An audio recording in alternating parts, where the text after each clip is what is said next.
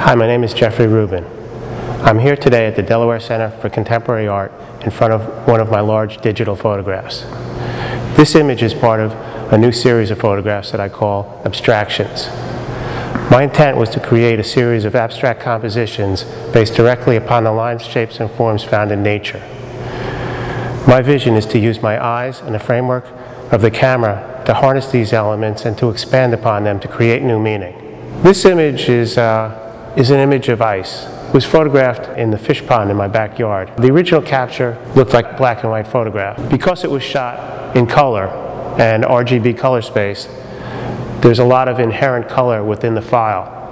And what I do is I go into that file and I pull out the colors that are there and I adjust them in different ways.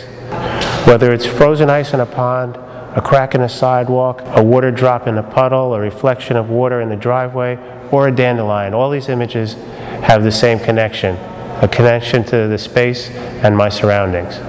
This new series will be on exhibit at the Mezzanine Gallery in October. The opening reception will be Friday, October 2nd from 5 to 7.